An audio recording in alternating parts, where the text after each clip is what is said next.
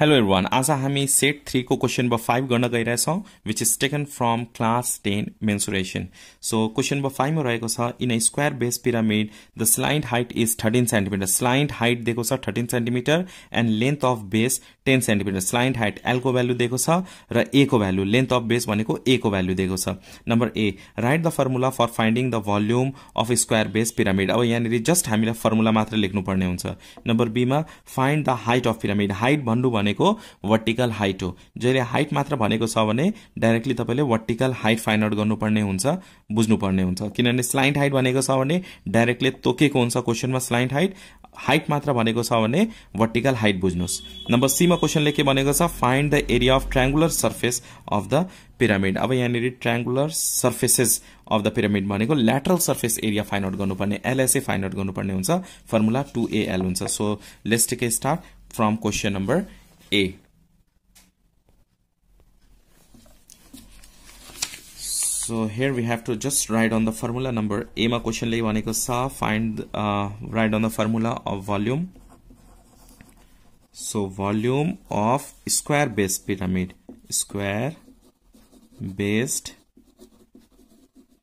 pyramid is equal to 1/3 A square into H. Okay, 1/3 area of base into height or 1/3 A square into H लेख्ने. Number B मा question ले भनेको छ find the height of the pyramid. Height भनेको vertical height find out गर्नुपर्ने हुन्छ. So let's find out vertical height. Here slant height कति छ? Slant height L is equal to slant height L is equal to 13 centimeter. Length of base A is equal to कति छ 10 centimeter. Slant height भनेको यस्तो भयो. Okay, vertical height यो अनि यो half of base, यो भनेको half of base हुन्छ. यो slant height L, यो H अनि यो A/2 हुन्छ. हामीले के फाइन्ड आउट गर्नुपर्ने? हाइट फाइन्ड आउट गर्नुपर्ने. So root under L square minus A/2 whole square हुन्छ. यहाँनिर vertical height or height लेख्दा पनि भयो. H is equal to what? Now let's find out vertical height or height of pyramid. Vertical height भन्नु, height of pyramid भन्नु एउटै हो. Height of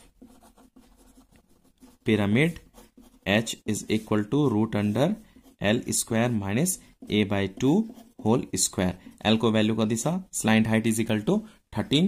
So we have to write here 13 square minus A/2. A को value 10 छ. So we can write here 10/2 whole square. So 13 square means 169 minus 10/2. यो दुईटा divide गर्दा 5 हुन्छ. 5 square 25 is equal to root under 144 is equal to 12 centimeter. So height of pyramid or vertical height कति आएको छ? 12 centimeter. Now look at the question here. हामीलाई vertical height पनि आयो. Number C मा question ले के भनेको छ find the area of triangular surfaces of the pyramid. हामीलाई triangular surface भनेपछि lateral surface area find out गर्नुपर्ने छ. Triangular surfaces. Only triangular surface भनेको छ भने area of triangle find out गर्ने, तर triangular surfaces भनेको छ भने lateral surface area of four triangular surface हामीलाई find out गर्नुपर्ने हुन्छ. Number C मा we have to find out area of triangular surfaces is equal to LSA of pyramid, lateral surface area of pyramid.